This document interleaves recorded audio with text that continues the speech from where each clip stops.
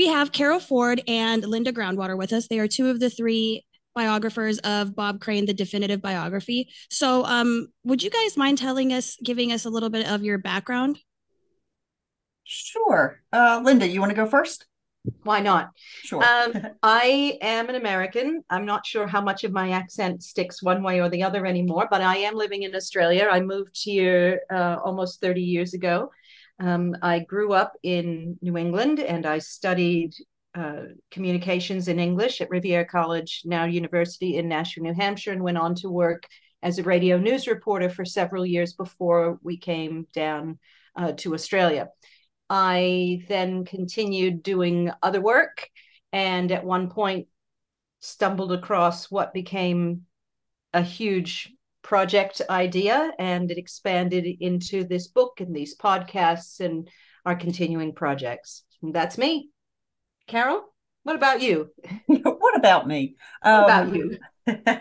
I am an American, but I am not living in Australia or any other country, although I like to visit lots of other countries. um, I am and I'm the director of editorial services and a managing editor for a healthcare publishing firm here in South Jersey. I graduated with I got my bachelor's degree from Glassboro State College, which is now Rowan University. At my current job, I am the managing editor for several healthcare, nursing publications, core curriculums, journals, peer-reviewed journals, and so forth. I, like Linda, also had kind of stumbled onto Hogan's Heroes early in life, and she and Dee and I connected up. This is kind of the abridged version, but we we kind of connected up in this effort to research Bob Crane and tell his complete and true story. We are all Hogan's Heroes fans, of course, but we wanted to learn more about what made Bob Crane tick. Linda comes at it from a place of a journalist experience with her degrees are in communications and journalism and her work in radio in New England. I come at it from the writing and the editorial experience. And Dee, who is not with us, Dee Young, worked at WICC for many, many years, over 40 years, met Bob Crane when he visited the station back in 1976 to help the station celebrate its 50th anniversary, and was really instrumental in opening up the world of Connecticut radio, which is vast and really dynamic, and was able to bring that world of Connecticut radio to the forefront for all of us. And so that is really who we are in a nutshell. And thank you, Didi, for having us on today. Absolutely. This is fascinating for me. So have you guys ever done anything like this? Like, I mean, this book is really lengthy and I mean, you guys talk to it seems like hundreds of people. Have you done anything like this? Or like, was there just something about Bob Crane specifically that you guys were attracted to? I think this is probably the only book we have in us. I don't think I can do this again. I can, No. it, We, it, we it is sometimes talk it is about we sometimes talk about doing it, but then it's like, yeah, nope.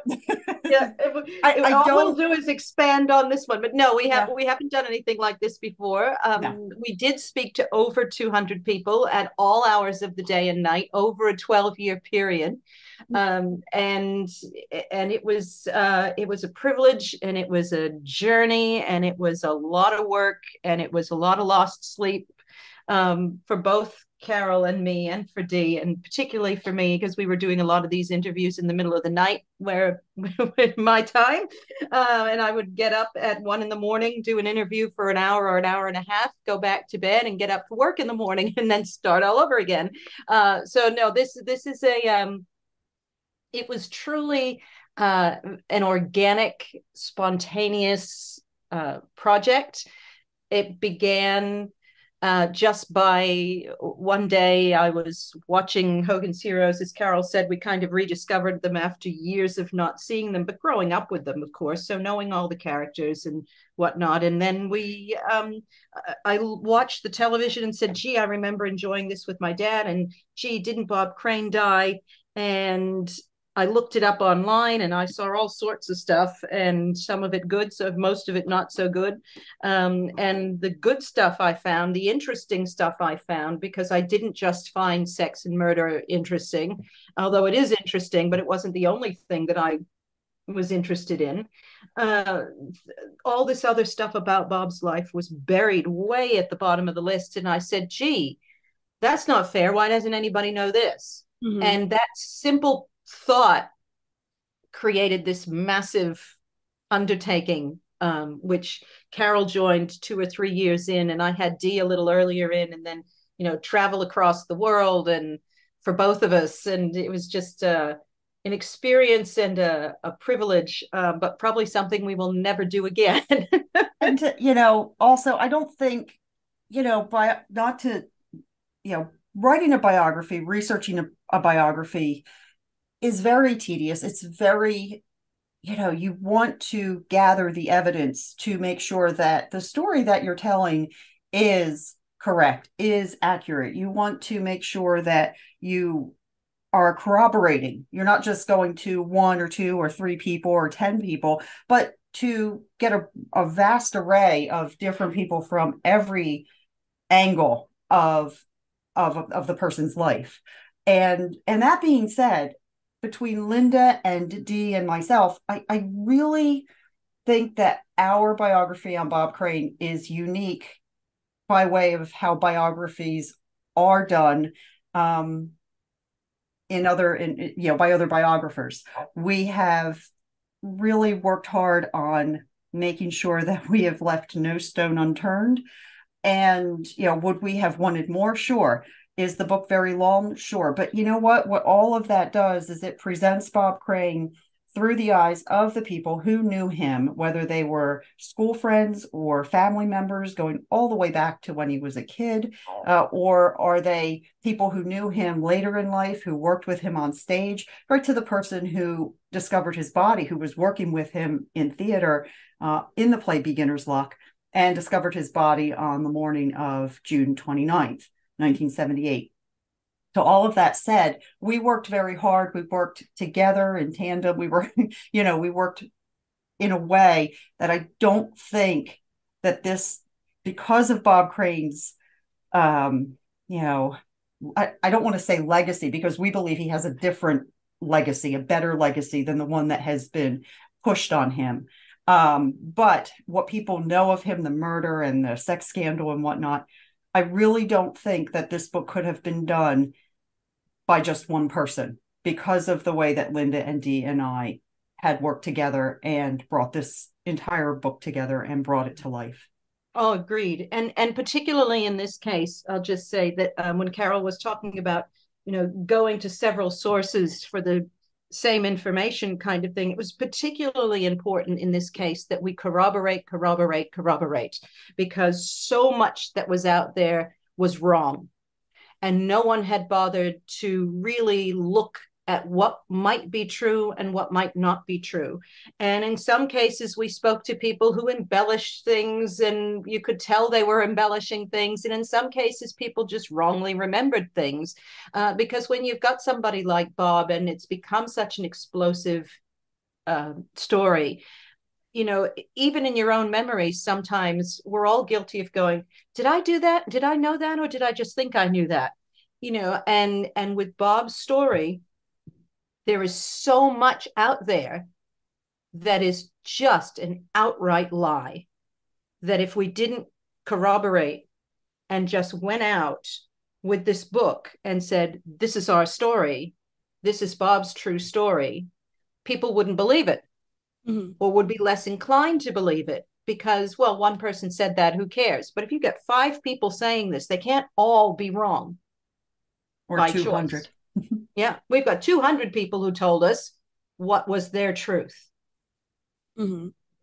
And one thing I find it interesting, so I really like what you did with this book, that you corroborated so much and you really put together a story that is seemingly accurate and true, but for some reason we didn't see it in the media. And I think that's one thing I like to talk about in my podcast. It's not just the true crime of it, but the celebrity part of it makes it so that they can't possibly really have a fair trial, and we don't always get all the information. And along with that, I mean, of these 200 people you guys interviewed, and I heard in your podcasts you guys talking about how as you started interviewing these people, it was really hard to get some of them to speak to you because it was like the media only wanted the scandal and they were sick of talking about that. Is that right? Can you tell me more? Oh yeah. Oh yeah, Yes. absolutely. And we were told by, Larry Hovis, who played Sergeant Carter on Hogan's Heroes, the cast of Hogan's Heroes,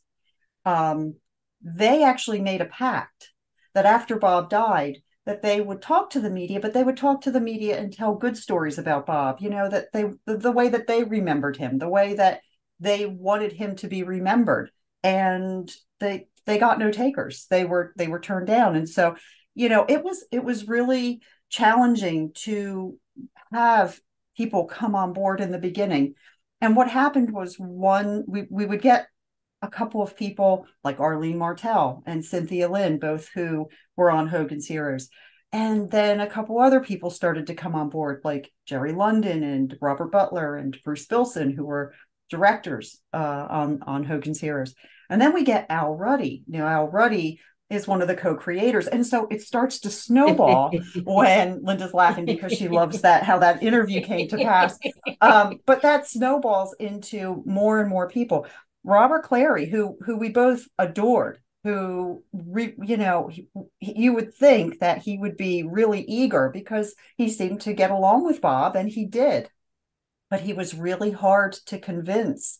Arlene Martell called him several times early on in our work with this. And Arlene was, speaking up for us to him and saying, no, you have to talk to these ladies. They're doing a good thing. And he was very, very skittish. And it took almost until the very, very end for him to send a handwritten letter to Linda sharing his thoughts. I mean, these people had gotten burned. They were not, when you're looking at the whole, celebrity piece of it, that you, like you said, Didi, it's like judge and jury out there. There's really no room for, sidestepping public opinion. And when the public gets a hold of something and the media keeps throwing it at you, we have people telling us constantly, oh, well, didn't you see that film about Bob Crane? That's all you need to know.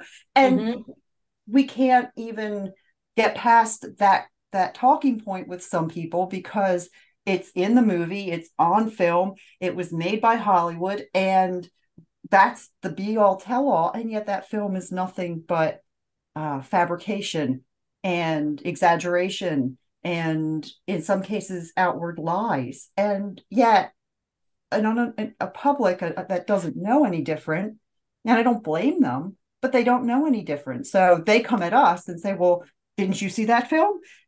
It gets frustrating, but yet here we are. And this is why we continue to do what we do. It wasn't just, okay, we wrote a book, now we're going to move on to the next one. We are doing this because there is a bigger purpose to clearing Bob's name in the media and in the court of public opinion. And clearly there are over 200 people who also want to get that side of the story out. Oh yeah. Yes. Which is, it's interesting because it's not like you're choosing one side of the story. It's just that the big picture is getting buried in this one tiny piece that the media made explode. Yes. Yes. I mean, and let's, I mean, to give media, I mean, as a media person myself, I can see why.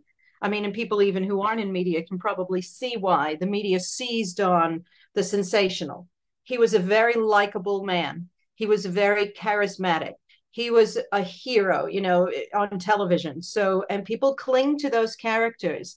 And this man was murdered, and he was murdered in his sleep, and he was a young man. And gosh, we didn't know about this addiction that he had, which of course they didn't look at as an addiction back then. It was, when you look at the media reports and things, they just said, he was some kind of pervert or blah, blah, blah, blah, blah. And so, wow, isn't that fascinating? So you can understand why they grabbed onto that. But the problem with the way it was done was there really was, aside from the absolute mess that the police made of the crime scene and the whole investigation, there was no one there to stand up for Bob and say, hey, that wasn't the way it was. And that's not all I was. And because all of that was seized upon, and then you get a crime writer like Robert Graysmith, who's a good crime writer and who actually said to us that the world absolutely needs a serious biography about this very intriguing man. And that was terrific because he understood that what he was doing was only focusing on the crime. And that's what he excels at. But he even grabbed a few things out of the media that he didn't bother to fact check, and we'll just leave that discussion aside, but about other parts of Bob's life. But he focused on the crime. And because, of course, I mean, as a crime writer, that's what he did. But then that crime story became a film that then absorbed and expanded all the things that were wrong about what was being said about Bob and about his life and about the way he conducted himself and whatnot, because it was only focusing on the things around the crime and making presumptions about the other parts of his life. And so that became what people believe is true, because gee, a crime story is true. Well, yeah, but all the bits around it may not be. And that just that left no one to tell the actual story of Bob. And that's what we're doing. And it also took away any perspective of Bob Crane as a human being. I mean, let's face it, sex and crime and murder, that all sells. I mean, you've got, Investigation Discovery with every single show that they have on their network is about not Bob Crane, but about true crime and true murder. And even I get sucked into it, and it's I watch okay, we're let's watch all this. But there's no perspective left on Bob Crane. He's two-dimensional. People only remember him for Hogan's Heroes. He got murdered. Sometimes they don't even remember how he got murdered. Sometimes they think he committed suicide. Sometimes, you get all different. He was shot, of course, he was stabbed, he was, all the wrong. And then, of course, you get the sex part where, I wish I had that kind of addiction, and, all of those kinds of things. And then he becomes the butt of all jokes. Oh, he was this, he was that.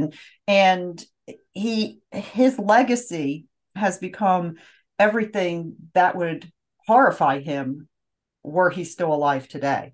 And we know that because the people that we have spoken to, his family, his dearest friends, his colleagues in every line of work, radio, television, theater, film, they all tell us the same thing, that this is not our Bob Crane. This is not who he was. And we're in this with you now, and we're going to help you tell his story. Well, I think that's amazing, and I'm really happy that we can continue to tell this story here, and I hope it reaches more people. Oh goodness, I was about to ask you something. 1 second.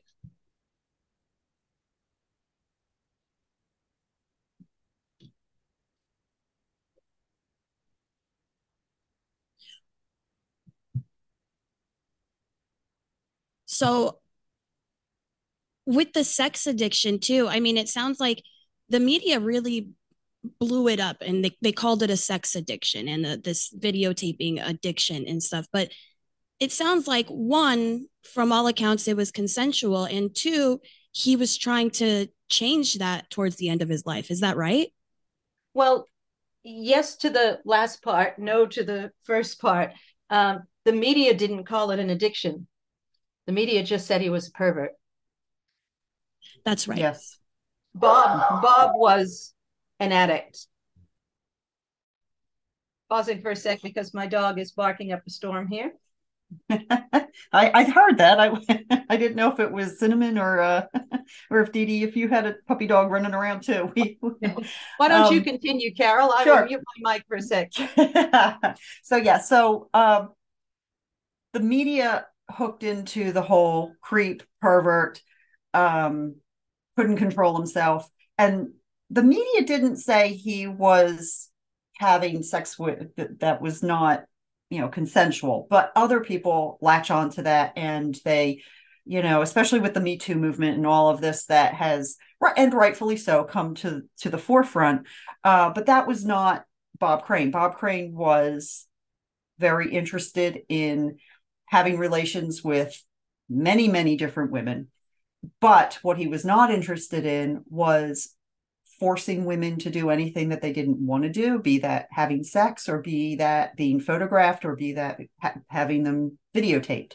Bob wanted them to enjoy the experience as much as he was enjoying the experience, or at least in the moment, we'll say, enjoying the experience. Because as we discovered through our research, is that, as he accepted that he was a sexual addict and started seeking help for it, he admitted to his counselor that he was a sexual addict and that he wanted to change. But we'll say in the moment that he wanted to enjoy it as much as the women, and vice versa. So there was no drugging. This was not a case of Bill Cosby. This was not a case of anything that would be considered illegal outside the realm of him cheating on his first wife or cheating on his second wife. Now, both of his wives were aware of his promiscuity and his sexual relations with other women. His first wife, they were married for 20 years and were divorced. His second wife, Patricia Olson, who was Sigrid Valdez, who played Klink's second secretary on Hogan's Heroes, she got into the marriage fully aware of Bob's sexual proclivities. And she said she, at that time, that she was fine with him having those relations as long as he came home to her. So, and whatever was happening between Bob and his first wife with regard to how much they knew, how much they approved, whatever, it seemed to be working for each of them in their marriages during those times. And that's not up for us to judge. Now, as Bob moved on in this realm, and he is introduced to videotaping in addition to still photography, videotape was very, very much in its infancy back in the 1970s. And this is how he is connected up with John Henry Carpenter, who has always been the prime suspect, who was arrested in the early 1990s and tried, but then acquitted for the crime due to lack of physical evidence. He kind of used John Carpenter as his source for parts for videotaping and whatnot. Now, the media blows John Carpenter up, and the film also blows John Carpenter up as this, really technical wizard who knew how to do all of these things. And that's why Bob was hanging around him. But really, John Carpenter was just kind of the parts guy. He really wasn't as important in Bob's life as he is portrayed in the film. And that is through even director Paul Schrader's own admission in a quote to the New York Times. John Carpenter was really just the guy who was getting the parts, who was, he was able to, help Bob obtain the cameras and so forth for the video, the video equipment that he was using for these sexual encounters. But he wasn't really the guru that they made him out to be. And he wasn't Bob's best friend either. He may have been a friend of sorts, a friendly acquaintance, a friend, whatever, but he wasn't his best friend. He was an enabler, but he was not his best friend. This is Bob's only friend. He had no other friends, as the media, as the film try and make you believe. So there are all different angles there, and I've just covered a whole lot of ground there. But in the end, John Carpenter wasn't, this great important person when it came to Bob's life or being able to fix these things. It was really Bob who was able to do the technical stuff. Well, because as Bob's son Scott told us and said to me again when we were together last month, there is no reason for people to believe, other than what's in the film, that John Carpenter was there as the guy to do everything for Bob, because Bob had created all his own equipment. He'd set up the horseshoe turntable rack, and he did all his own things at home. So why was he going to need this guy for that? Why was he going to need this guy for that? And in terms of the film, last comment I wish to make about this horrible thing is the director actually said to the New York Times, and I'm quoting here, "My intent with autofocus is not to be true or definitive. People's lives are not really that interesting. And with Crane, I wanted to get at something meaty. Otherwise, who cares?" Well, if he didn't want to bother telling the truth, he should have left Bob's name out of the film and just made up a fictional story. Because what he did by making this film was embed in people's minds that is what Bob was. Because most people who saw that film, which thankfully it flopped miserably, and a lot of people didn't see it, but of course it's spread around the internet, is they're not going to see that little quote that he gave to the New York Times. They're going to look at that film and say, here's the true story. And that's basically what a loss. It's character assassination, no matter how you look at it. Yeah, it's insane. It's almost like they can write a story about this wild story with awful characters and then name the character after a real person. And how can people do that? And who's going to like that guy? I mean, there was nobody likable in that film. Oh. I mean, nobody. Mm-hmm. Nobody. Mm-hmm. Wow. We're running out of time. We might have to start a new Zoom over if we run out of time. That's okay. That's okay. We're used to that. Yep. Well, I did want to ask you, so back then in the 70s, I mean, was sex addiction even something that was recognized, acknowledged? I mean, no. by laymen? No, not at all. It was really in its infancy. And I think when Reverend Beck talked to us, Linda, I think, he gave us 3 very long and detailed transcripts of recordings of his recollections of counseling Bob Crane in the weeks leading up to Bob Crane's murder. And sex addiction was in its infancy, but not widespread, not as we think of it today. It wouldn't have been something that they would have automatically known what that was. They would have known what an alcoholic was. They would have known if somebody was doing drugs, but they would not have necessarily known sex addiction. Now, with Reverend Beck being a counselor and knowing psychiatrists and psychologists he was a minister, but knowing, that whole arm of it, because Reverend Beck did counsel people for alcohol addiction.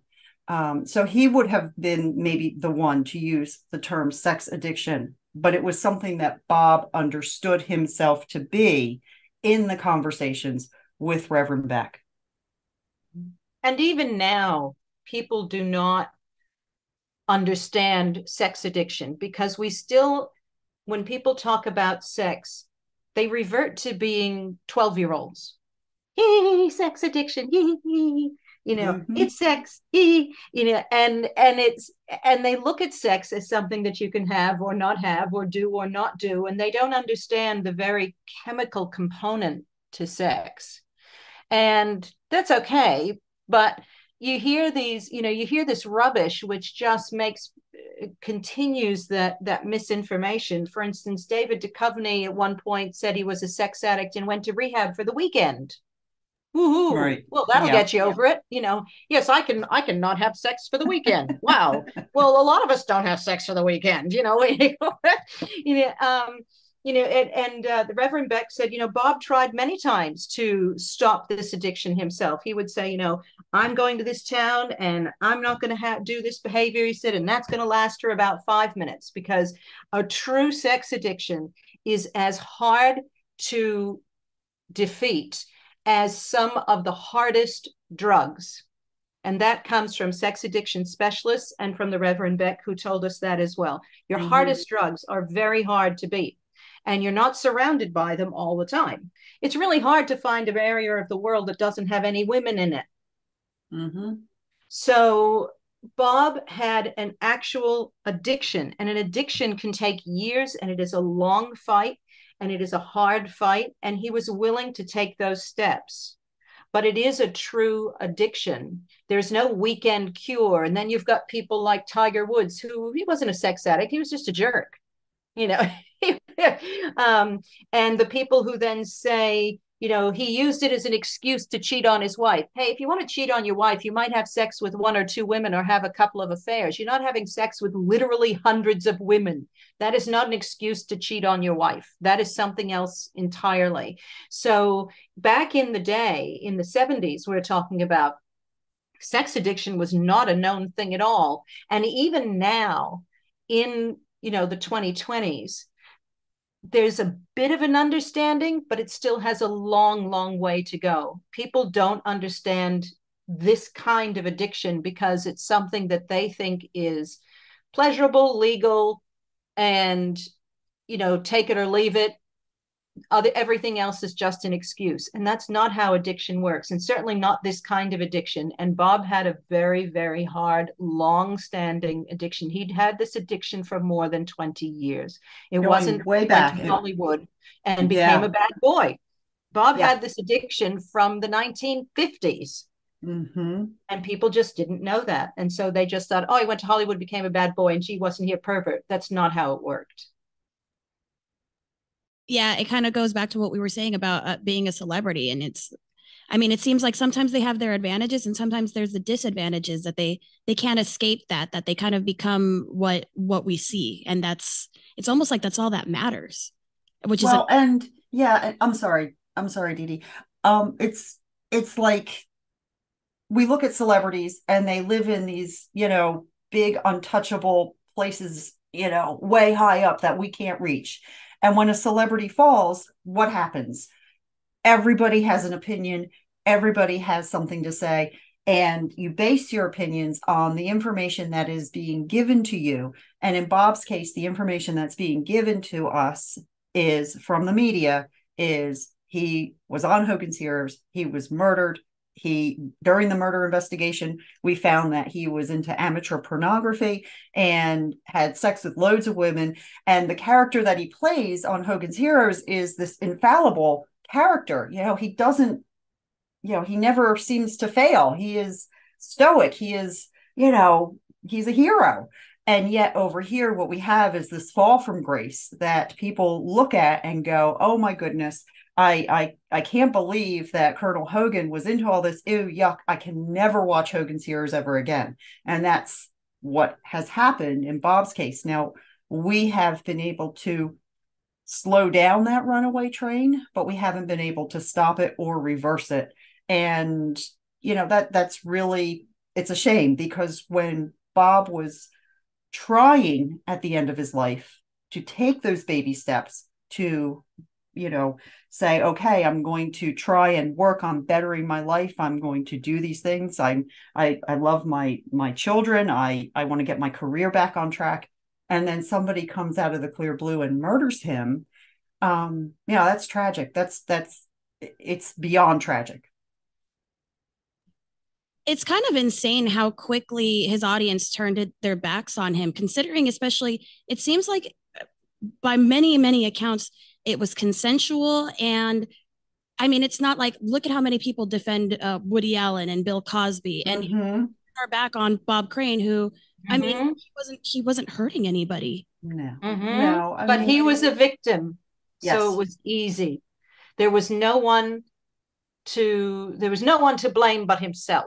There are people the things that we have heard and seen, and the things that Bob's children have told me that people have said to them, it is extraordinary, the lengths that people have gone to. And I think it's because, in part, that they have seen Bob as Colonel Hogan, as in he is that perfect leader. He is a hero. He is someone to look up to. He is larger than life. He was never just Bob. He was always someone else. And so when he becomes human and has human issues and human addictions, that's his fault. Got to be his fault. You betrayed me. And so therefore you got everything you deserved. Really? I've said this often in the past, and I still stand by it. I know no one who, as a child, said, I would like to be an addict when I grow up. Please make my life miserable.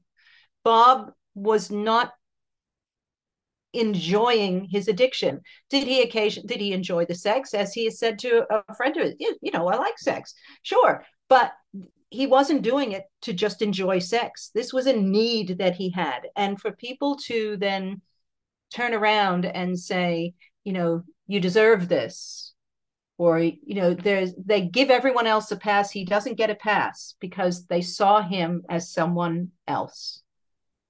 I agree with you. Okay, so I was reading and listening, and I learned that in Bob's last couple of interviews, he was talking about death a lot. Is that right? So what do you guys think about that? What does that mean? It means it's wrong. Yep. It's wrong. It's one of the things that are wrong. Yeah. One of the biggest examples of that is Celebrity Cooks. And Celebrity Cooks was a Canadian television show filmed out of Vancouver. It was a celebrity, cooking show. They would invite different actors, actresses, musicians on to prepare a meal, and then they would have a lot of fun doing it. The host, Bruno Geruzzi, was a much beloved Canadian personality during the 1970s and 80s. And by all accounts, and when I say all, I literally mean all accounts of people who were there on the day of taping, the owner, the the stage manager, the agent, the talent agent, the photographer, people who had seen the show, they all said Bob Crane was one of their best guests. And how this gets all blown up out of proportion is, in the United States, Celebrity Cooks was picked up in a couple different markets in the United States. And the first one was somewhere in upstate New York, where the affiliate, the CBS affiliate, was going to air Celebrity Cooks to this demographic in the upper northeast of the United States. And Bob Crane's episode was so popular and so very successful that was actually going to lead off the show, the run of the show in the United States in syndication. It was going to air in early July of 1978. And then what happens? Bob Crane dies. He is murdered on June 29th. So what you have here is a 15 minutes of fame situation. So the network affiliate, he hears that Bob Crane has been murdered. Celebrity Cooks is going to begin airing in just a few days. His episode is first in the queue. So he goes and he allegedly watches this episode now for the first time, and he is horrified by what he sees, which is Bob Crane making all of these terrible jokes about death and sex. And he breaks down and cries, and he can't hold it together. And he is just a one hot mess in this episode. And because of how he feels, so, this network executive, he feels so horrified by what he has seen, that he pulls the show from that episode from the lineup. And then in some way, shape, or form, I don't know if he called and I use the term loosely, journalist for one of the magazines, one of the trade magazines. It wasn't like a tabloid. It was like a photo play or photo mirror, whatever those magazines were back in the day. But somehow or other, he gets interviewed for a large article about Bob Crane, and he tells this writer for this magazine that, exactly what I just said. He saw the episode for the first time just days before it was supposed to air. And he just was horrified, and he pulls it, and he says he's doing all these things. And even in the article, the writer says, well, can you be more specific? And he says, well, no, I can't really give you any details, but I just know I had a weird feeling about the whole thing. This piece gets alluded to in Robert Graysmith's book. He writes about it. He doesn't give much detail to it, but he does write about how Bob Crane breaks down on the set of Celebrity Cooks. That entire scene then gets dramatized in the biopic. So when Linda and I were reaching out to the Celebrity Cooks people, we were, Linda, weren't we? We were expecting a much different answer than what we got. My interview prep was, this is a very big change from everything else we've seen about Bob. We really need to understand what was happening here. This adds another layer to the story for us to understand what was going on. And so when they came, and I think it was Anne Care, the first person who said to Carol when she mentioned it, her answer was no, no, no, no, no. Yes. Absolutely no. Absolutely never, no. I mean, you couldn't possibly get a more negative response to that. And she was on the floor. And she said, I was on the floor the entire time. I was with them all day. No, never, never, never, never. And they were so angry that this made up story became part of a legacy that shouldn't have existed because it was completely untrue. And we had 3 people we did, and the reason that the book has their full interviews in it regarding this is it is such a huge example of what people believe to be true, that we believed we needed to actually say, here is the story from the horse's mouth. These people were there. They're telling you this was a lie. This was not true. And Erdell turned out to be, he was nobody. And no, I can't give you any examples. And is there any video of this program? Very little. We only see the end. And it does include my favorite little dad joke of Bob's. And the only mention of death or gruesomeness in it is they're at the end of the show and eating dinner because they had some kind of disaster during the cooking of the meal. It didn't get done. Yeah, the chicken was raw. Didn't get done, and but they're sitting down. Here's one we prepared earlier, and they sit down and they're having this meal, and Bob's sitting there eating, and I just loved it. It was so throwaway, and you can find this on YouTube where he says, 2 cannibals are sitting down having dinner, and one cannibal says, I really can't stand my mother-in-law, and the other one says, well, just eat your peas. That's it. That's I mean, it's a horrible joke. It's a dad joke. So bad. But it is just, but that's who Bob was. That's who Bob was. And there was he said, geez, if he'd have been crying and carrying on and telling sex jokes, and he said, we never would have run that. This ran at 3:00 in the afternoon. We couldn't have anything like that on the air. Yeah, and it ran several times in Canada. It ran several times in Canada. Yeah, you can't get more polite more unoffensive than Canada. Right. And to the point where it was such a good episode that they said, this is the one we're going to lead with when it comes into the States.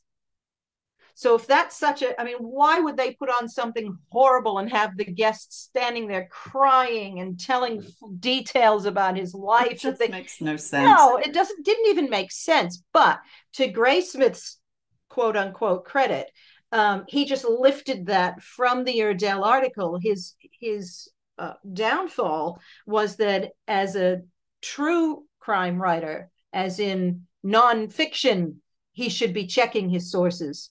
and he did not check this. He just lifted it, Okay. but it wasn't supposed to be the focus of his writing. As Carol said, it just kind of got lifted out of there and dramatized in film. And the other thing about this film, I will just say, is people use it as a source of truth because Bob's oldest son was, in a very small way, involved in it. That doesn't mean it's true. It means his oldest son had no idea what he was doing. And for whatever reasons he chose to be involved in it, he chose to be involved in it. And it's not our place to figure out why or guess why or whatever, but it doesn't make the story true. And it backfired on him in a huge way. But it's not a true story. And so there was not a lot of talk about death. Bob did an interview just before he passed away, in which he was very positive, and he had a new show in the works. And Carol, you can explain this part, Yeah. but Bob was very optimistic. Like an actor has said often, you know, you always hope that there's a pony in the next room, and you just keep going. And Carol, you explain, because you know that interview very well, and I think it's really important to show how Bob really was versus the way he's been portrayed here. Right. So at the very end of his life, Bob was in Scottsdale, Arizona. It was maybe a week at most before his murder. And he has an interview, as Bob did. I mean, when he traveled all over the country with dinner theater. And I want to just say here, I'll get back to the interview in just a second, but it wasn't just, you know, Bob going and doing beginner's luck in 1976, 1977, 1978. He was doing beginner's luck all the way back to 1969, 1970, and he was doing theater as far back as 1960, 1959. So it wasn't that he was just, you know, now he was trying to find his niche in a new show and, you know, trying to find his footing again with getting a new show in Hollywood and doing that. And so in the meantime, he had to pay the bills. And so that kept him on the road a lot.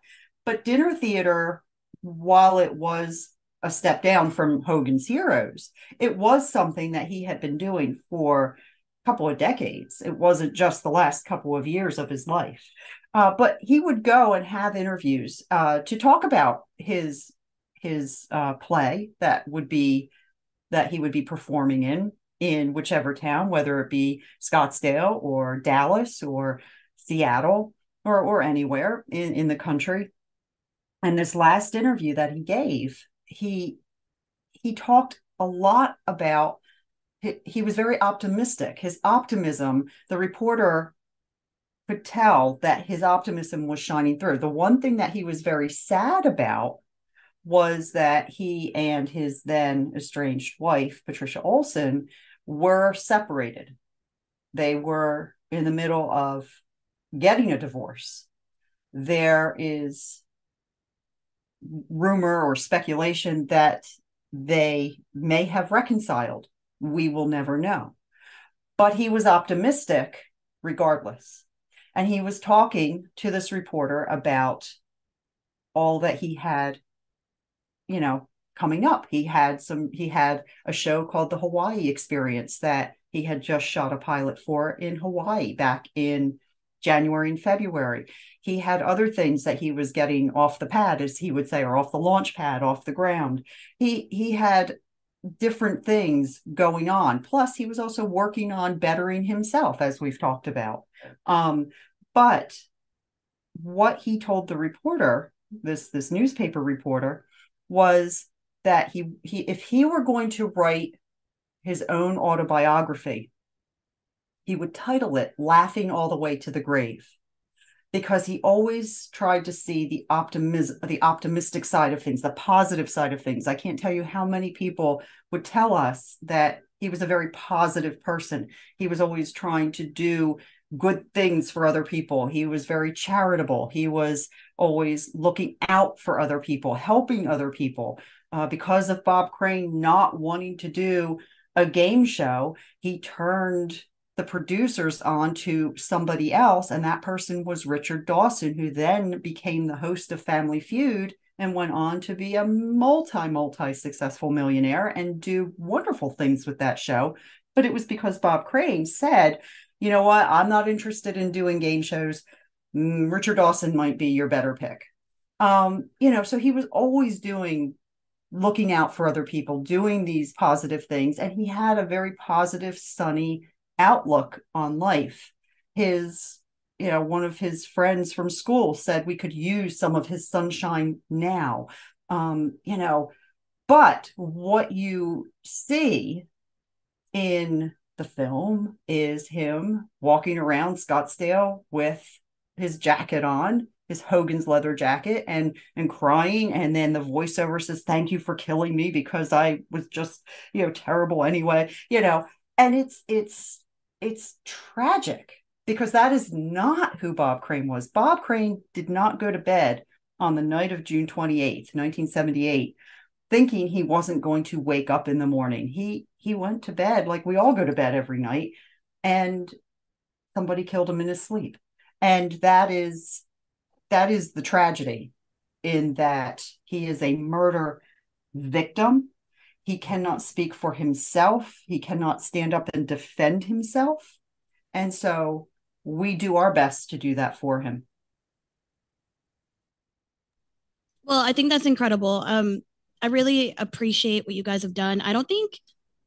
I haven't read another book or biography of all the celebrities I've covered where somebody was so detailed and worked so hard to find the people close to him. And I mean, you guys went back to like his school teachers and stuff. Like, I think it's incredible that you guys worked so hard to get the true story.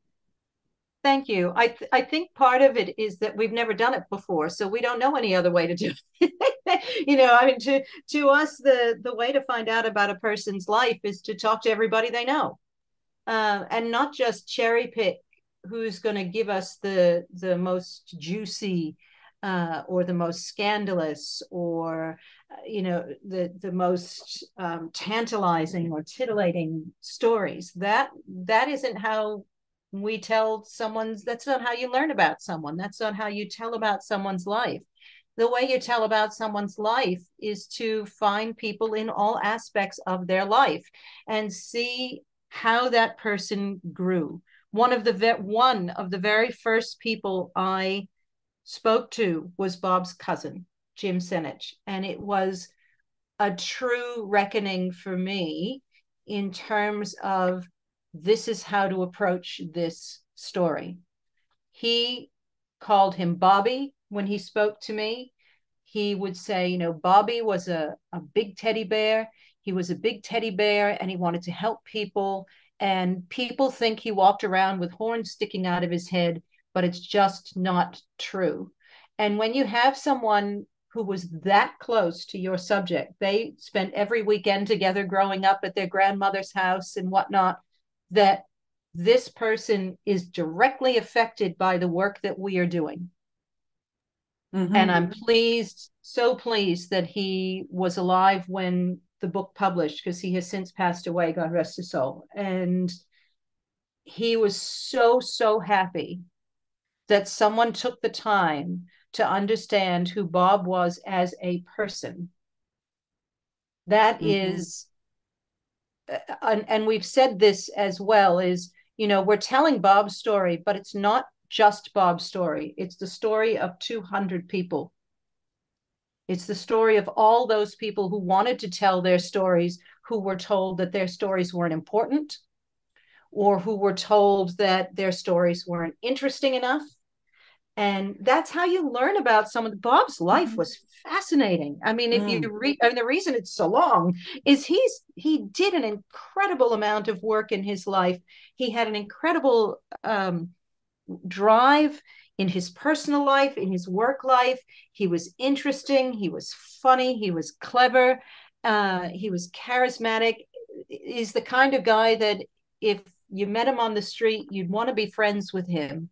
And he was just fascinating as a person and kind. Bob was kind. He was kind, yes. He was kind to those. I'm remembering this quote that his friend Leo said to us. He said he was kind to those he worked with. He was kind to those he knew. And to just look for scandal is to do him a true disservice, because we all have many layers to our lives. And yes, he did have an addiction that did make him do things that you and I would not do, and that he would not have done if he had not had an addiction. But he deserves a whole story. And many publishing companies will want a certain percentage of scandal. Carol, you can speak to that better than I can, because I know we've talked about it. They'll say, well, we want this book, but you need to have at least 30% scandal. Well, and that's very true, because you have to remember that a publishing company is looking to sell books. They don't necessarily care what the topic is, as long as you're established and your topic is interesting. Now, when Linda and I and Dee were looking for publishers, it was tough, because while I'm in the publishing industry, I do healthcare publishing. My healthcare publishing company is not going to publish a celebrity biography. It didn't matter who it was. But I was fortunate enough to be directed to a publisher who is our publisher now. His name is Mike Aloisi, and he is in Massachusetts. And he opened his publishing company as an author himself, because he understood that an author wants to tell their story. So whether you're writing a fiction, whether you're writing a nonfiction, yes, editing is involved, and so on and so forth, but you publish the book you want to publish. And that is why the book is the way it is. That Mike let us do what we wanted to do, and we were pretty stubborn in that we knew how we wanted to tell Bob's story. We don't put the addiction, we don't run the sex all the way through the book. We tell Bob's life in the first 9 or 10 chapters of the book, and keep that sexual addiction out of it. Because if you have that addiction happen every single time you turn a page, you can't see the forest through the trees. But then we take that addiction, we go all the way back to the 1950s, and we discuss it in a very clinically and profound and constructive way, so that you can understand where it's coming from. No, Bob Crane was not perfect, and here's the chink in his armor, you might say. But a publisher, a mainline publisher, your Random House, or they're looking at a book that's going to be 350 pages max, and of that book, 2/3 of it, scandal and murder and sex. Yeah, get that all in there, because the rest of it, we're not interested. We're just in the business to sell books. And so we were very fortunate that we came into contact with Mike and his publishing company, AM Inc. Publishing. At the time we published the book, it was Author Mike Inc. And he has since changed it to AM Inc. Publishing. And, to his credit, he allowed us to do what we wanted to do. And he's very proud of the book as well. He's very proud of the work that we've done with it. He's very, very proud of the work that we continue to do, not just to talk about Bob, but everything that we do here also promotes the book, which our author proceeds go either to different charities or they go into continuing our work, whether it's with podcasts or the website, or traveling and giving presentations and doing all of those things, just to keep the awareness going. That is all very helpful to what we're trying to do in the bigger picture. But yeah, your basic publishing company isn't going to publish what we were able to publish. And I'm we are very grateful to Mike for allowing us to publish the book that we wanted to publish, and the vision that we had to tell Bob Crane's complete and true story. Yeah, that's amazing. I mean, I'm really happy that it worked out that way for you guys too, and you were able to really write the story you wanted to tell. Because I mean, it seems like there's the Bob Crane that his friends and loved ones knew, and the one that you wrote about in your book, and then there's the Bob Crane who was kind of like a character that the media created. That's absolutely right. Yes. The character. That's exactly right. It is a character versus or a the human being. A character, right. Mm-hmm. That's so sad. And so I'm really grateful also that we got in touch and I'm able to try to help you guys get this story out as well. I think it's great and more people should know about it. Thank you Thank you so so much. much. Yeah, so speaking of which, let me see, where else can we find you? I know that you guys have the podcast, hold on a second. Flip Side, the true story of Bob Crane. And I know that Carol, you also do Hogan's Heroes Review. Where else can we Yeah. find information, Yes, we do. from you guys? So everything that we do, whether it's the podcasts, whether it's when we're appearing on podcasts like yours, we'll put up the links to any of the different podcasts or shows that we've been on. You could get everything that we're doing about Bob Crane at voteforbobcrane.org. That's our website. It's bobcrane.org. And that just has everything that we do. You can find where to buy the book there. You can find where, if we have any events. We did a big virtual event last year. I'm going to the Liberty Aviation Museum in July, which is where the Hogan's Heroes collection is. They're in Port Clinton, Ohio, and every year, with the exception of the COVID years, I've gone out there to do book signings and give presentations. And if you come to the museum, you get to play with some of the uniforms too, which is kind of cool. So they have Hogan's complete uniform, they have Klink's and Schultz's most of their uniforms. They have the coffee pot listening device, and they have other pieces of costumes, other pieces of props. And it's a really, really fun time. But then there are other events that we do as well throughout the year. And then any of these, any of the shows that we appear on. So that's where you can find everything. It's voteforbobcrane.org.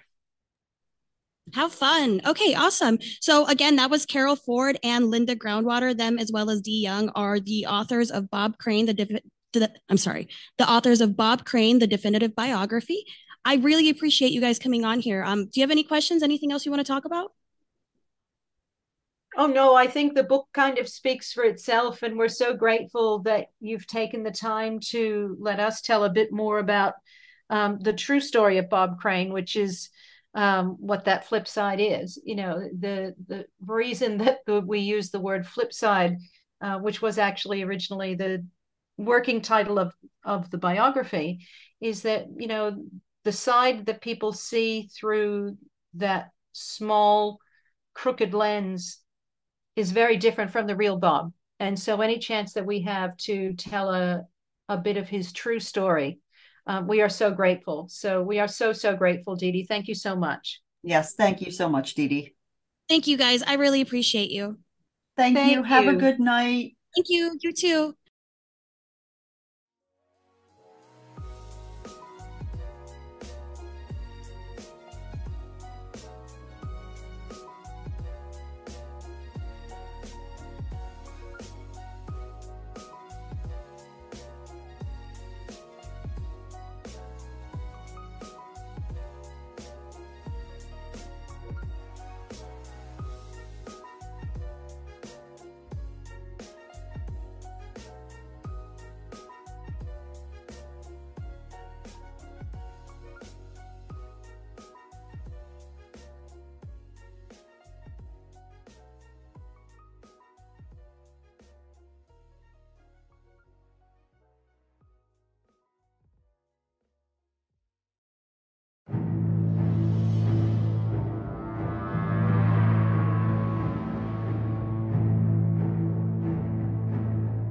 Hey, future unnaturalists, I'm Emily. And I'm Andy. And we are the hosts of Unnatural, a true crime podcast. Each week, we'll dive into some of the most unnerving crimes that this unnatural world has to offer. Listen for Unnatural on Apple Podcasts, Spotify, or wherever you get your podcasts. And remember, make good choices. And don't get got. Bye.